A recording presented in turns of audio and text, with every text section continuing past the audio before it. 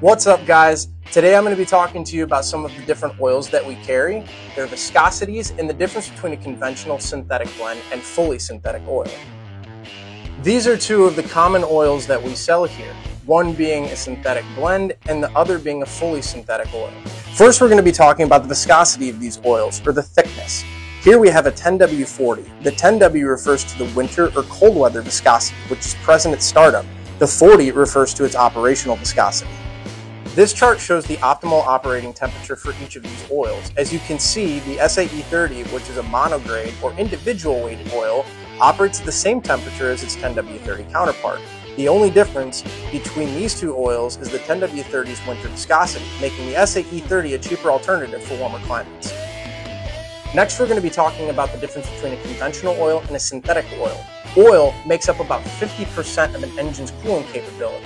The difference in these oils lies in its consistency.